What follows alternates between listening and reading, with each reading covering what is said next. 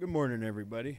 So we're going to get started right on time today. We have a couple presentations. First is by one of our founding fathers, Dr. Crandall, on of the Moran.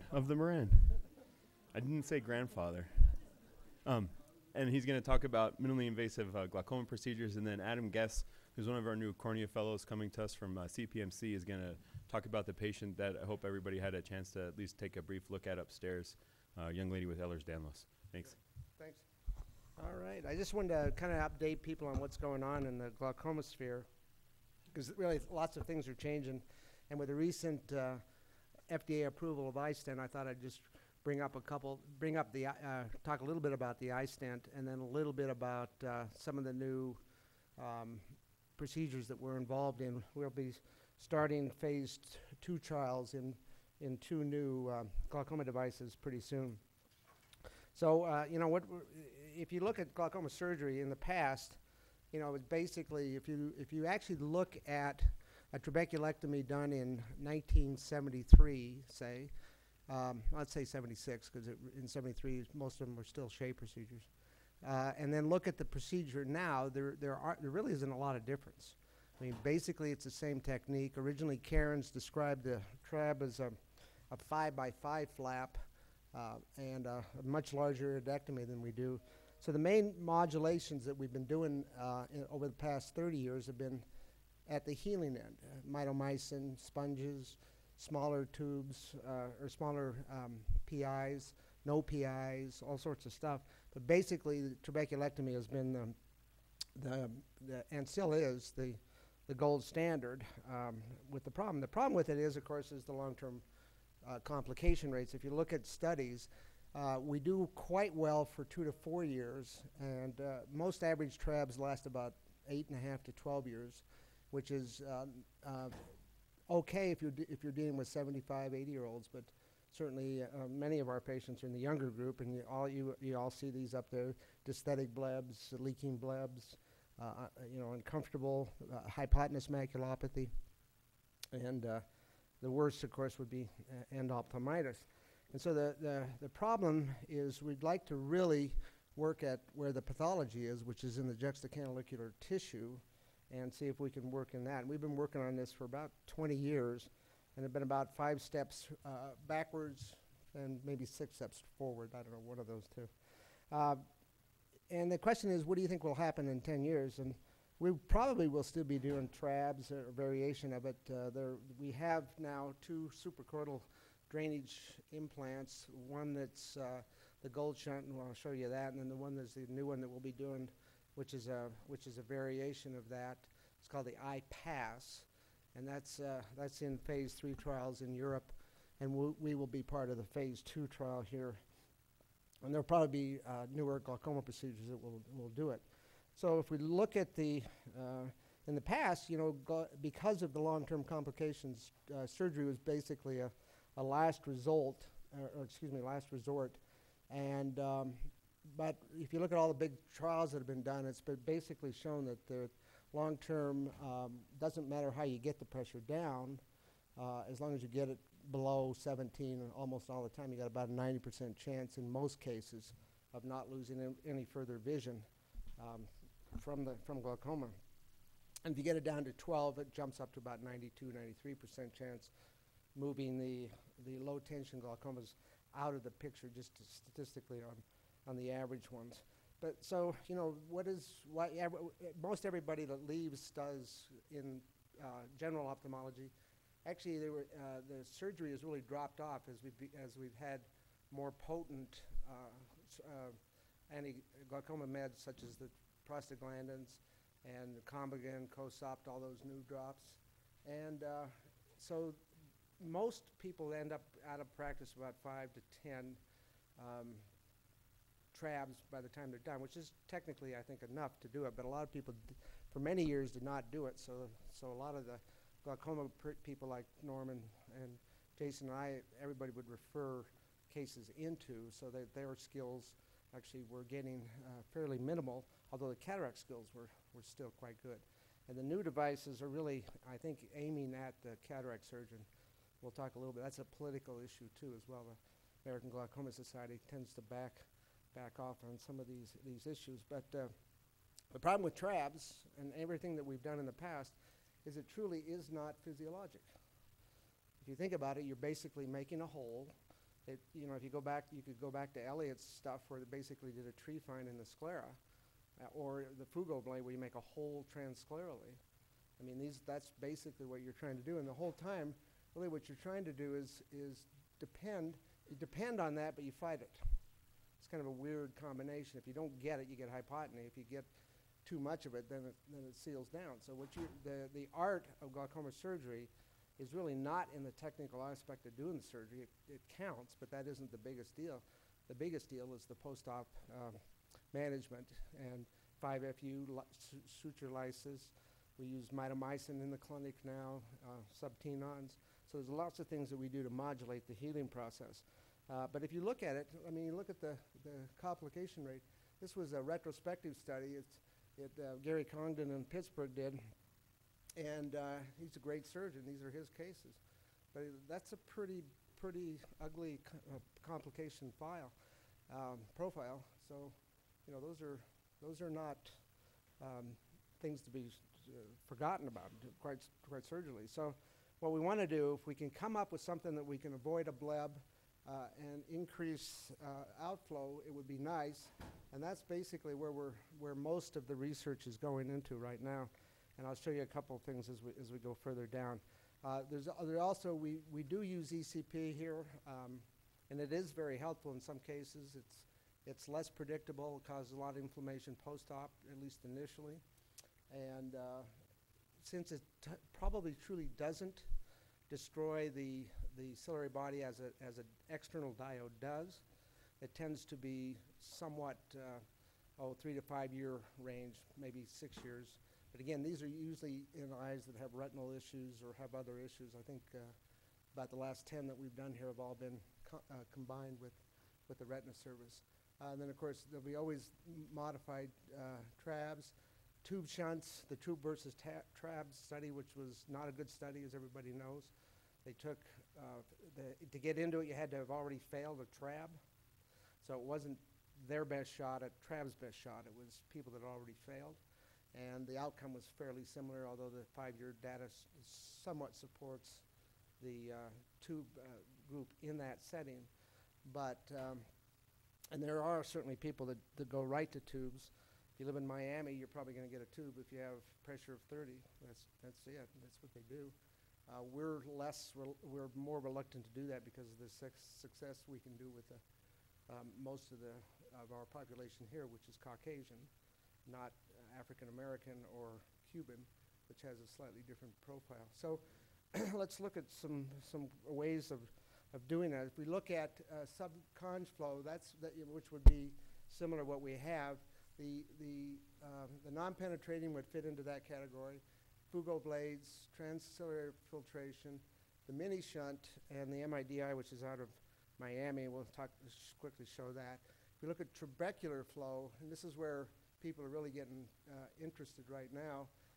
The IPASS, which is the study that we will be doing here, viscocanaloplasty, which we've been doing here for 15 years, 20 years, direct home, and then the ELT. ELT is tied up in litigation right now.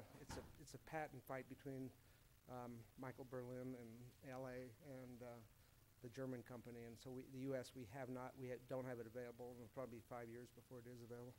But it is a way of doing that. And then trabecular enhancement, Schlemm's canal, scleral spacing procedures, which are really done originally for presbyopia, but also noted at least somewhat lower flow, increased outflow. And then the gold shunt, which is Nick here?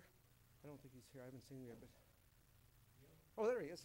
Nick, you have 2 of those gold shunts, is that correct? And you want to just describe what you saw, which was, I think, a surprise to everybody. You know, this is an interesting device because it's got multiple pores on it that allow percolation of particular fluid through there, and hopefully the pores will keep open and not plug up. And unfortunately, the 2 we saw actually had significant ingrowth of fibrous tissue within the pores, which is what these aren't supposed to be doing. So Yeah. unfortunately, it is not showing the results that were expected with this. And there's not very many in is the problem. So it's a pretty high rate. Unfortunately, the idea was that there would be multiple pores and you could open them up even after it's inside the eye. It would allow the aqueous to continue to flow and not seal down. And unfortunately, the two we saw tended to seal down and actually have to hyperventilate to make it good. Right. And the interesting thing too was because it was gold, it did not require. They didn't require the phase 1 studies, so they allowed them to go right to phase 2 studies, which was interesting. So they didn't have a safety profile on the gold shunt, even though, and so the iPass is actually material that's similar to cardiac stents, and it is much more biocompatible. They have a lot of rabbit studies, and they have a lot of initial reasonably good results. It's very quick, very easy to do. It's a really interesting study, but we'll be starting that pretty soon. So just quickly, everybody knows about the the mini shunt, excuse me. And it's a small tube. It was originally designed for third world ophthalmology, which was supposed to be a 2-minute procedure that you could do. And it was basically under conj, was not under a scleral flap. And basically would put a nail inside the eye and it would drain. It did work short term, but because of its location, there were lots of erosions, and there was not, the success rate in the third world was actually quite low. And so it was abandoned for that. But Optinol at the time, which was then ultimately bought out by Alcon, talked to a number of surgeons, and Marlene Moster and Leon Herndon, Moster at Wills, Herndon at Duke, did a couple of studies looking at it under flaps, and it turns out that there are some advantages to it. It's pretty easy to place, and so that's something I've been doing a lot of. The advantage from a surgical standpoint is you don't have to make the ectomy portion of it. You're putting this under a flap, and what it does then is it has a consistent outflow. Some people feel it's too much, so they're trying to modulate the lumen size, but if you seal it down pretty well, and then you can suture lysis later, it actually works pretty well, and you don't have to do iridectomies. But for the most part, we've not been doing iridectomies, certainly on pseudophakic eyes or in eyes that we're doing combines or in high myopes for at least 10 years and have had no complications. But actually most glaucoma guys do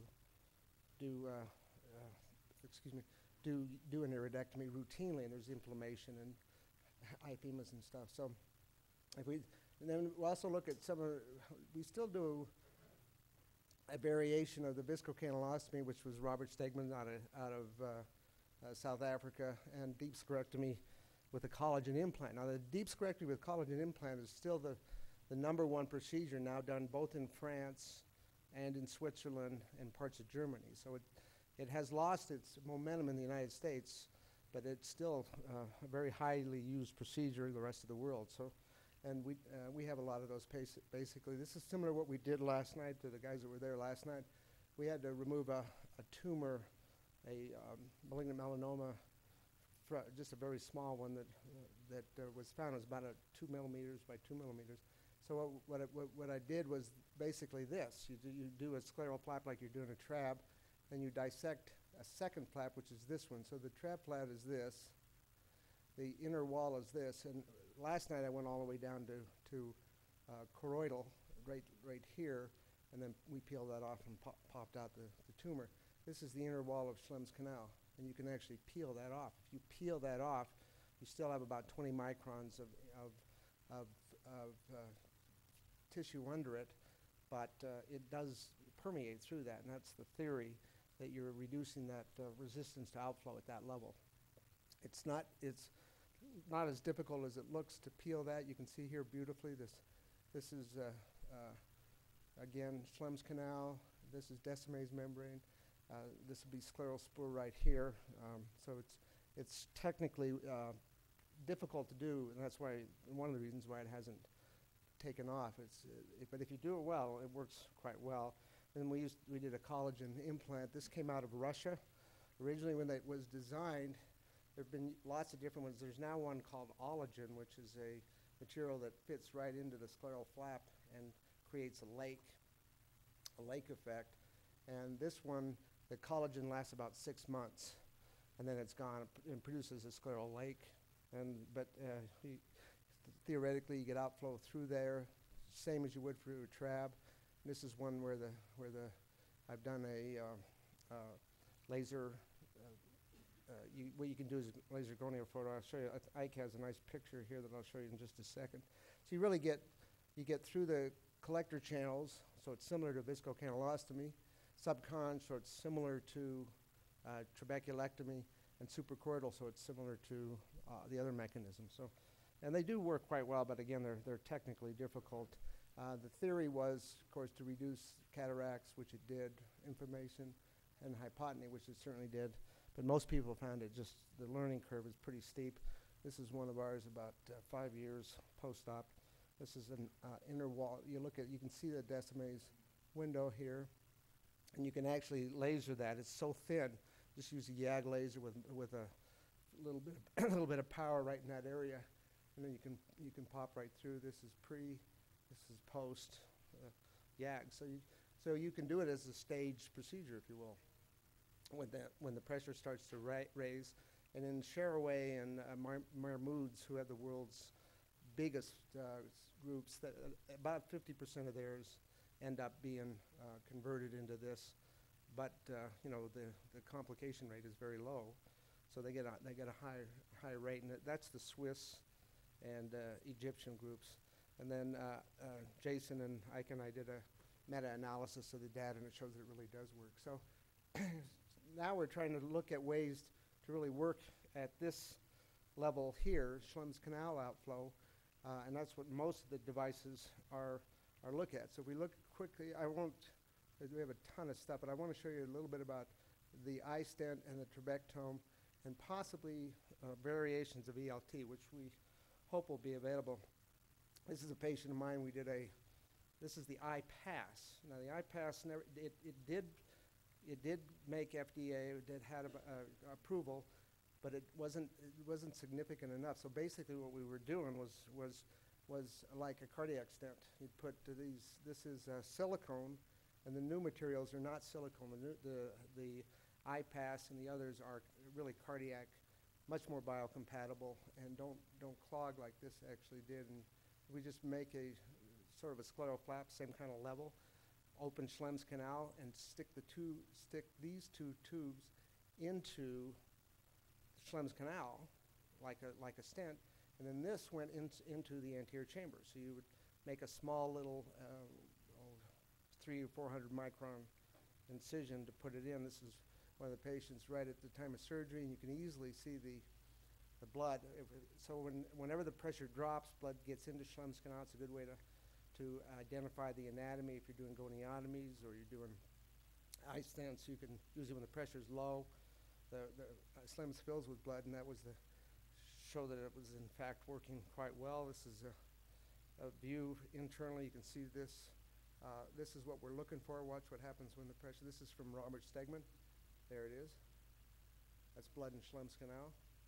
And the interesting thing is that you can even identify both heart rates, and you can identify outflow in this video. I think Stegman is the only one in the world that has this video. It's a $100,000 camera, and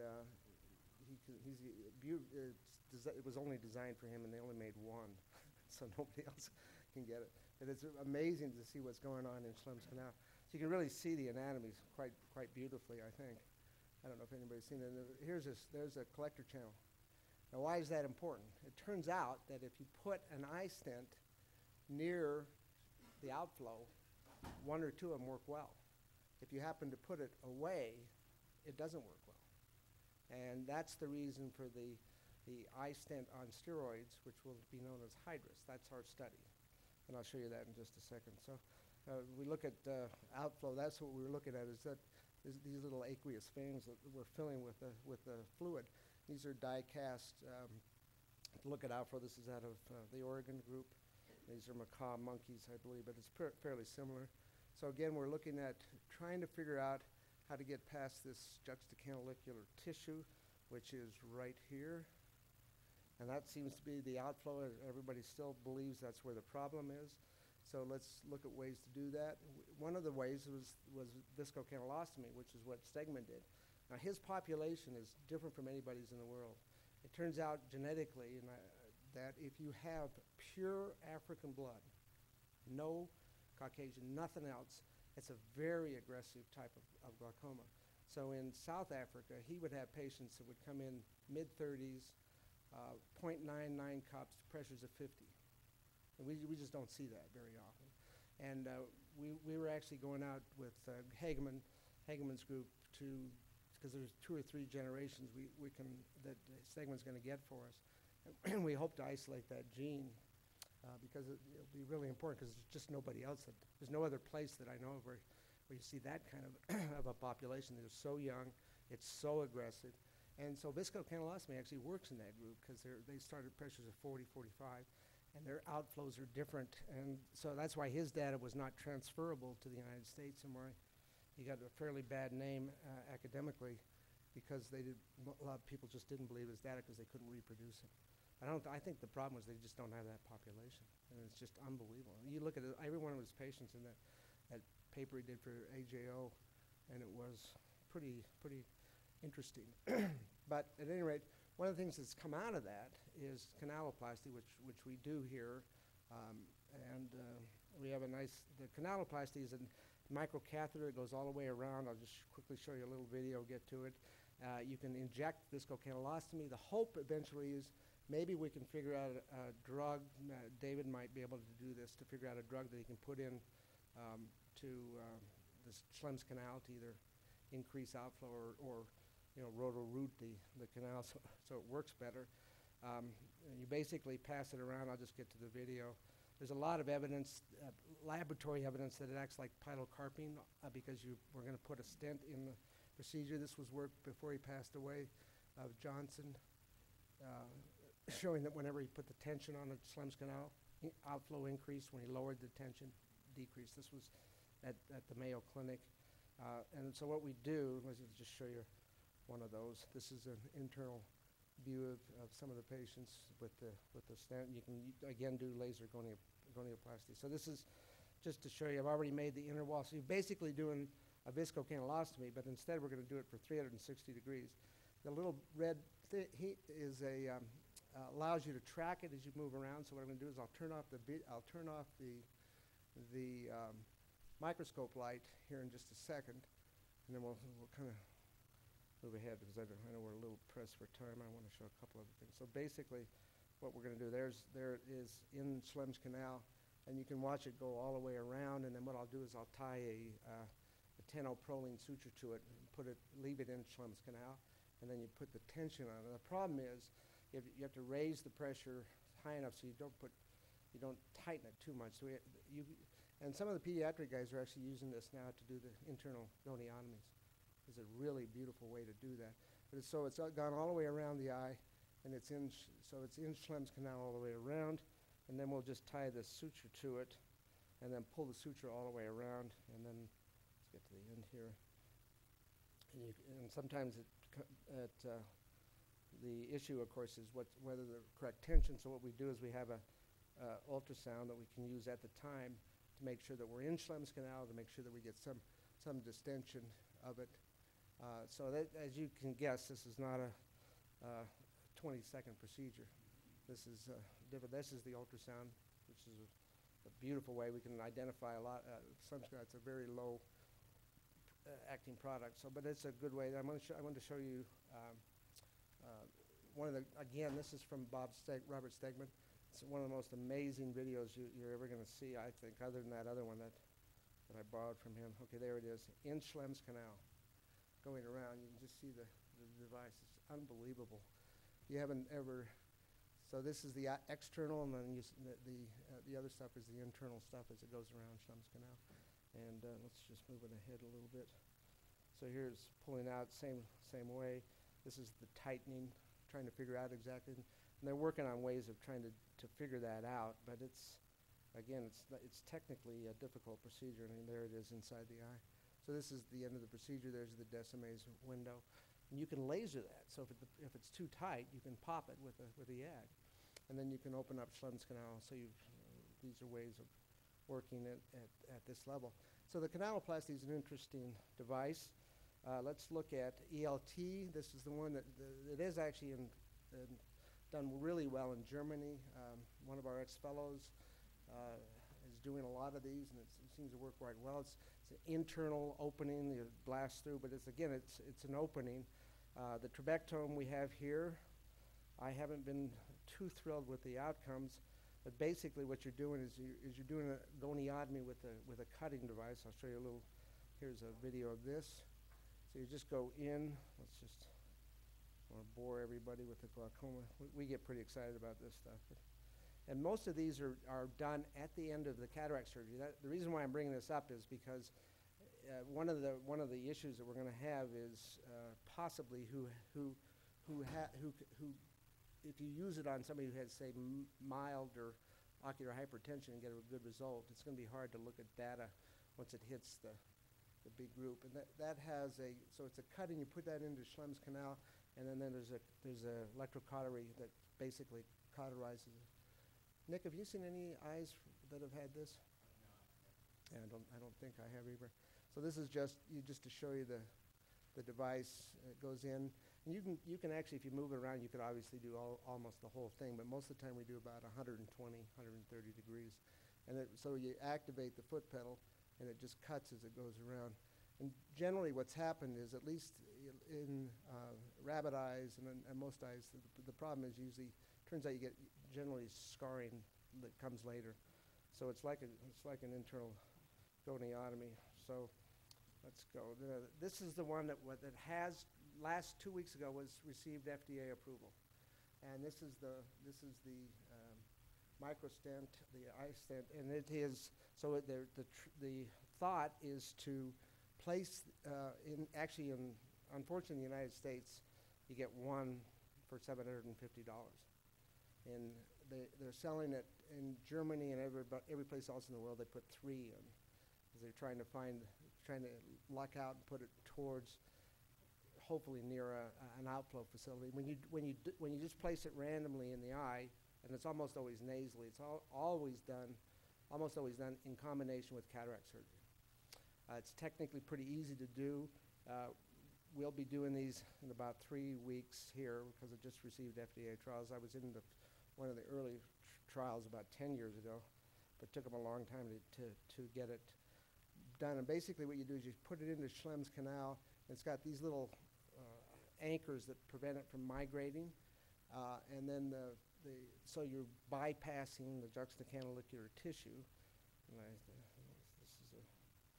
this is one in the eye, so you can see it's easily in Schlemm's canal. And you can identify obviously the canal and look for scleral spur. And we'll put it in the top third of the TM, so it comes in pretty easily. Here's one. There's 2 in the eye. This is basically what's being done everywhere else in the U.S., but they can't, of course, say that. The problem is you only put 1 in, you get 2.5 millimeters compared to phaco only. Now, there is data that shows that for each point over a 5-year lifespan, that there is a significant decrease in the mean deviation on visual fields. So 1 point or 2 points does make a difference long term, but does it really, it's pretty hard to prove, but that was from the AGIS data, the Advanced Glaucoma Intervention Study. So it is something to think about, but what we're working on, we will be doing an iStent versus Hydrus study here. And let me get to the Hydrus. Let's get out of this, because I know we're running out of time. I just want to show you a Hydrus, what that is. So Ivantis is already FDA approved, and let's go to right here. And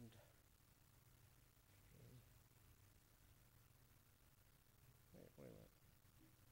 Okay. So the Hydrus is the iStent on steroids.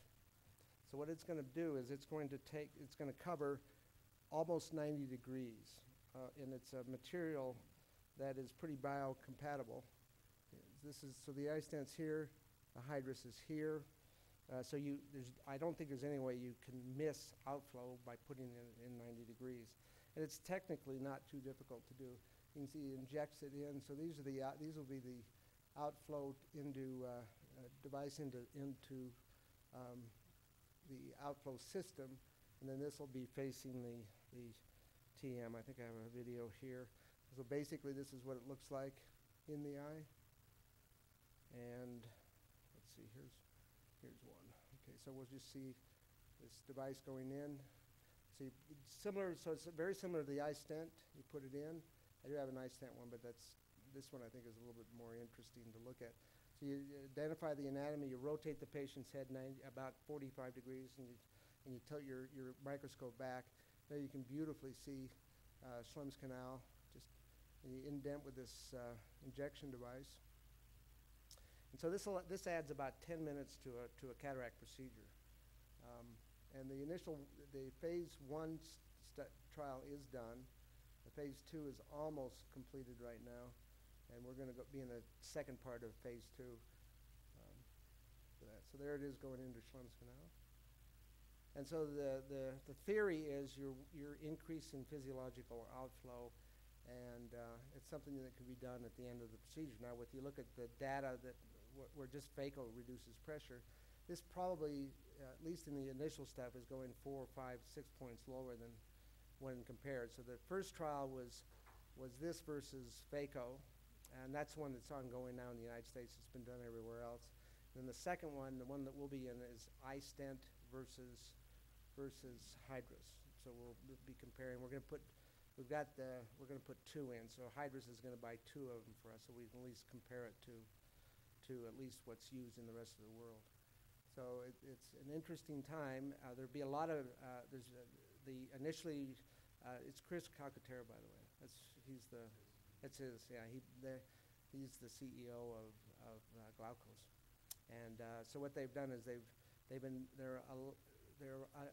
one of those similar to what he did at AMO. There's about 200 people in the United States that can use it to start with, and then when that data comes in, then they'll sell it to everybody. But I think things like this we'll see being used at the time of cataract surgery. And that's the AGS's point, is that it's probably going to be overused. So there's already negative press that's going out. I just wanted to bring this up now, so if you'll hear both sides of the story. It certainly is technically easy to do all of these, but it's it's the hydrus. The eye stent comes at $750 per stent. In Europe, they're selling them 2 for $1,000 or something like that. So they're averaging 2 to 3. These are it's a significant increase in the cost of the procedure. And the hydrus will probably be at around, my guess is around $1,500. They don't know for sure what they're going to put it at. If the data is significantly better than the eye stent alone, then they'll probably go up higher than that. So. And that's a new startup company that we'll see who buys them. But they have good research going on, so it's good stuff. So I think it's a pretty exciting time in glaucoma. But I think probably certainly in 5 years, and probably 10. Is that BYU or? Come on, Joe. At any rate, we'll still be doing trabs. And goniotomies and all the other stuff, but it's the technology is getting there. And the exciting thing for me, being a phaco guy who saw the incredible changes that occurred from '73 to 2012, it's unbelievable. Every 2 months something's different, and finally the glaucoma group is coming into that realm. So there's lots of innovations. There was no innovation other than how to cut a little bigger hole or outflow modulation.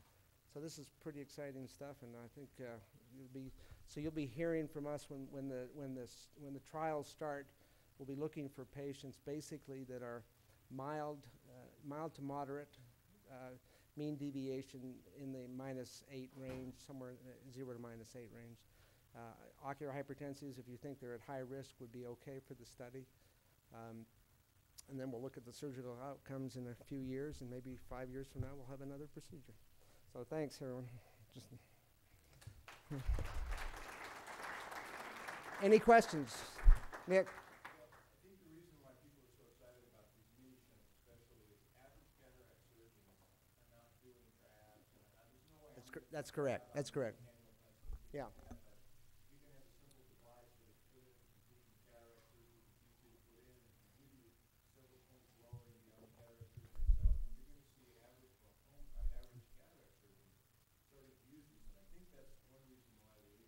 It's a turf battle.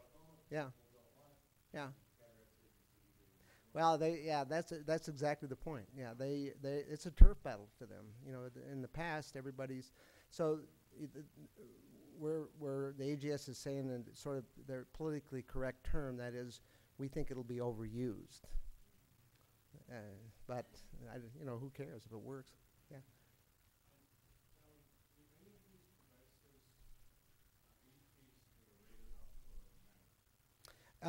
It's only been studied in one of the cases. You know, Weinreb's lab has the ability to look at.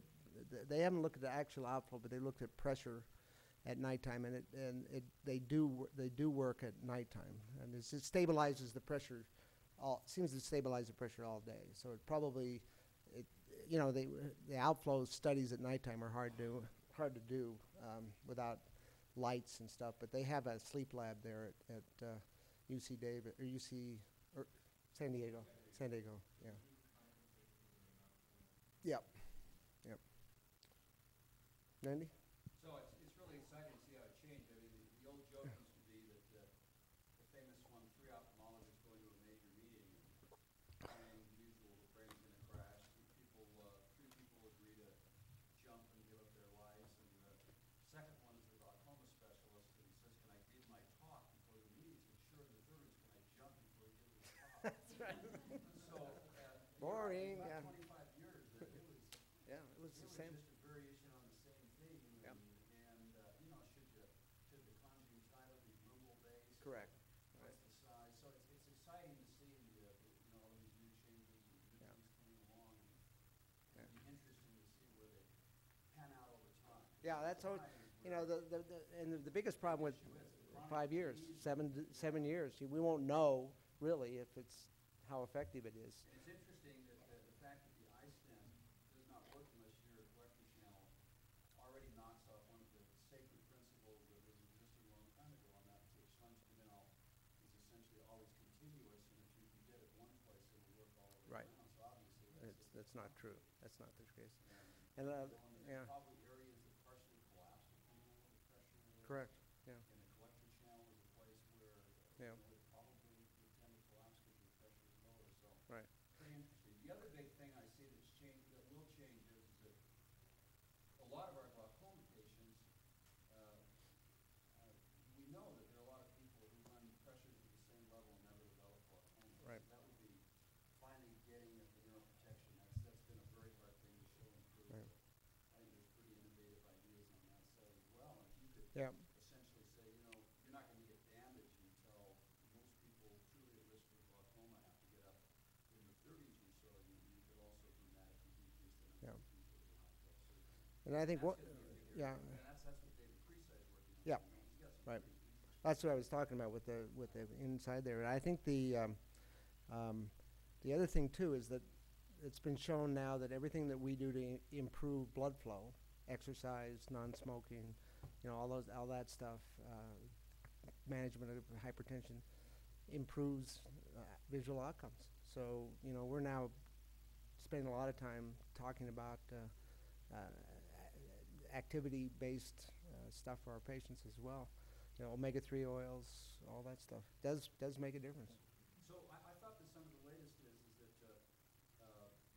pressure lowering, particularly a lot of the newer ones that we have available, ACE inhibitors, for instance, Yeah. actually increases your risk for glaucoma. Possibly, that's correct. Yeah, So you know, Yeah. all of a sudden now we're Yeah. trying to be more aggressive at lowering pressure. and not lowering pressure at nighttime, blood pressure, Right. big deal. So I The fact that when ACE inhibitors yeah are so effective yeah for those with glaucoma, yeah it turns out that it's increasing the progression, and that's looking like that's real. It's real. And so, and one of the competition with the glaucoma people and the what I do is yeah 120 over 70. Yeah. And that may not be smart for glaucoma. at nighttime. So I'm asking most of the bad ones. I'm asking them to take their medicines not at nighttime, and working with the family practice guy. ACE inhibitors look 25. I know. One Yeah. month, Yeah. so, and maybe we're going to have to quit using ACE inhibitors. Yeah. For those who are advancing with glaucoma.